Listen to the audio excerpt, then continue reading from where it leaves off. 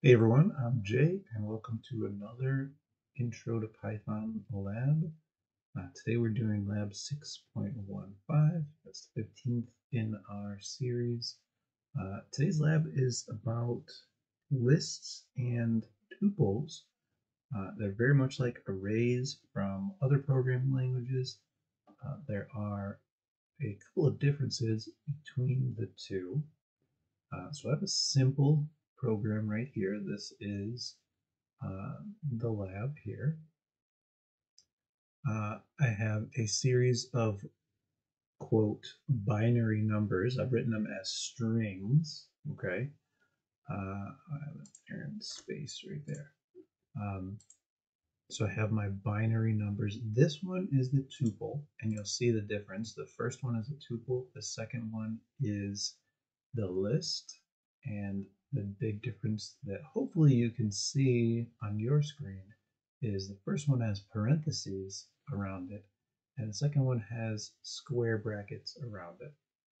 That's how Python determines which one is a tuple and which one is a list. First one is tuple, all right. Second one is a list.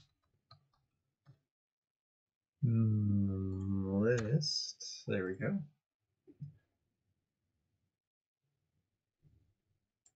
Let me just put that differently so I don't get that curly here. Tuple is the first one, and list is the second one. Again, today I'm using PyCharm, so I get a lot more little squiggly lines. PyCharm really wants me to format things their way. That's fine. So tuple and the list, they are pretty much identical. I don't think they have all the same functions to work with them. They have a little bit different purposes. The tuples cannot be changed. Once you set it, that's it. They are what we call immutable. You can't change them, which is great if you want to set a value to something in your program and you want to make sure that you can't even accidentally change it if you try. That's great if you want to set some value and make sure that it stays the same. Right? It is sometimes important to have a value that can't be changed. Lists, however, they are totally changeable. We use lists or arrays very often in programming, especially in loops, like we've been paying attention to in the last couple of labs. Oftentimes we will loop, we'll use a counter or an iterator, and we'll be able to access, we'll be able to loop through this list and access each one. So we're not going too in depth on the list on this one, this lab, but we are going to see just a little bit of the difference between the list and the tuple and how we can access individual items or elements or members of that list or tuple. All right. Hopefully you don't get too hung up on the language or the jargon of this. In my assignments, we're mostly going to be using lists, right? But just know that tuple is something that exists. And for me, I think if you say array, uh, that's fine. We're talking about lists, okay? Lists are arrays. Based to me, that's the same thing. So here, tuple slash list demo, I have a little welcome message. So I've created my tuple, I've created my list, and these are just the numbers 1 through 8. One's in binary and one's in English. And then the nice thing about both tuples and list, if you want to print out the entire thing, you just say print, give the name of the variable, and I can't see my output. Let's see. Here's my output down here. You can see that it will just print the entire tuple or the entire list, and it will put that parentheses or square bracket at the beginning and end, so you can see that you did indeed print either a tuple or a list. So that's pretty cool that Python does that for us. Makes it very easy to print the entire list or the entire tuple. But if you want to access just one element. Here I'm printing just the first, the third, and the eighth element of the binary numbers. And you'll notice I said the first and it's number 0, and I said the third and it's number 2, and I said the eighth and it's number 7. That's because arrays or lists or tuples start counting at 0. And the reason why it counts at 0, if we go all the way back to the C language, where an array was actually just a memory location, and the memory location plus 0 units is the first spot. When C was created, they said, okay, we're going to create an array, and you give it a variable type. Let's say it's an integer, so it would make space for X number of integers. And the very first one was whatever the memory location with an offset of 0. Okay, so you start counting at 0 because that is the offset from the beginning of the array or the beginning of the list. When we get into higher functioning programming languages, the lists don't always have a determined variable type. Some do, some don't. All right. Make sure that you know which is which in your programming language that you are using. And also keep in mind that some languages allow you to have different data types in your list. Python is one of those languages that you can have different data types in your list, but not every language will allow that. All right.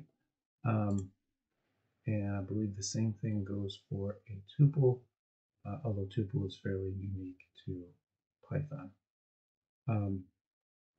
So generally they are, most of the time, they're going to be the same data type all the way through, because that is a restriction on some languages. Oftentimes it's a restriction on the way we'll build a program, but that's not 100% true all of the time. Okay.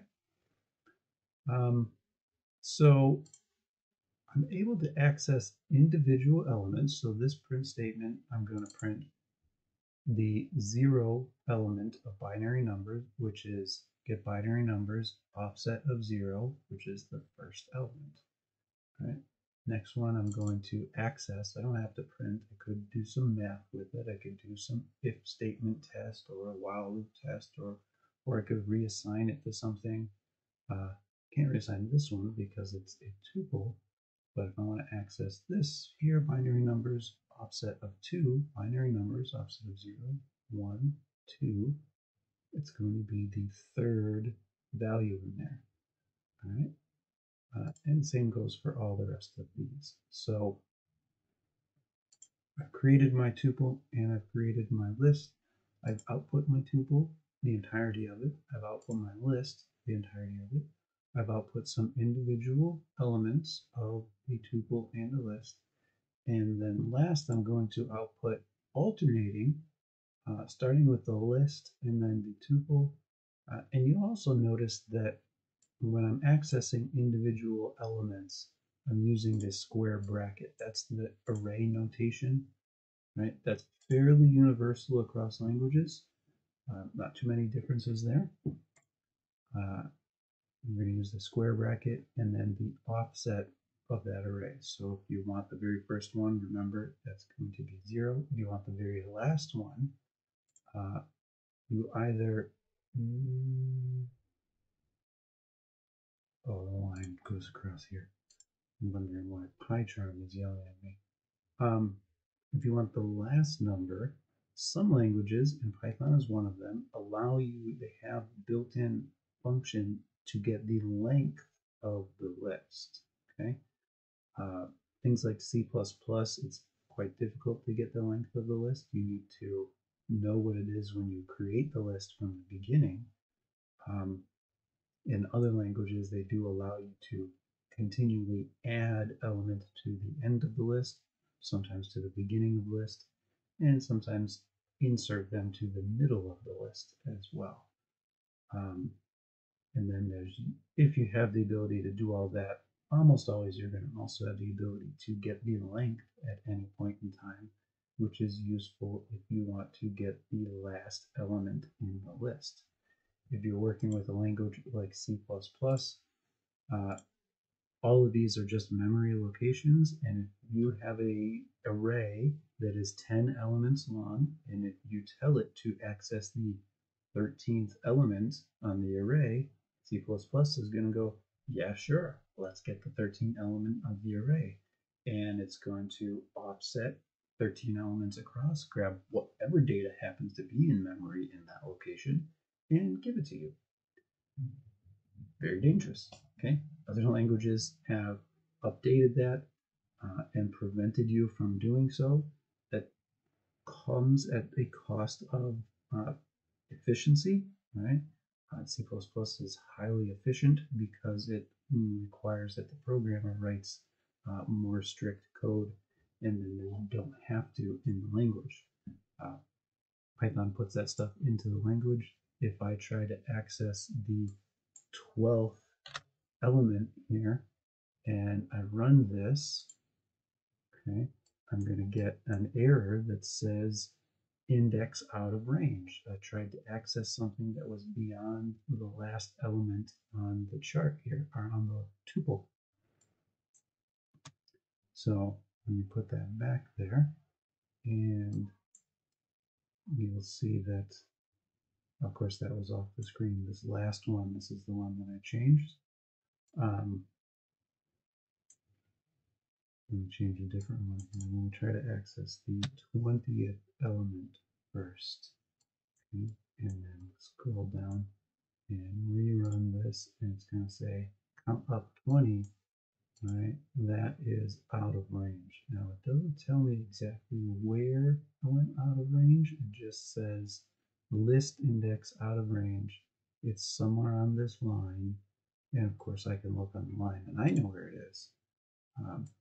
It's the first one right there, the one that's accessing line item 20 on a list that's only 8 things long. But there are a lot of built-in functions for lists and for tuples. I definitely encourage you to have a look at some of those functions and see how they might be useful to you. But as far as this lab goes, that is all we're doing here. We're just going to create a couple and access them. That's it, nothing too difficult. All right, so that's lab 6.15. Thanks for watching, and I'll see you next time.